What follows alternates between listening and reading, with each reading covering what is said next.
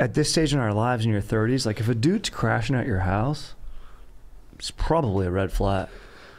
Like you can't be crashing at your boy's house. It's like, right. You know, it's like, I see what you mean. Just go home and just get a DUI. Yeah. Honestly, dude, just get one. Yeah. Honestly, bro, it makes more sense for your life. Dude, I think that's how a lot of DUIs have happened. Just go get it, dude. Trying to sack up, and man. the cops are like, where are you going to sleep at your house? All right, we won't really make this too gnarly of a ticket for you, but like, we get it, dude. Yeah. Like, if you're sleeping at your boy's house, nah, dude, go home.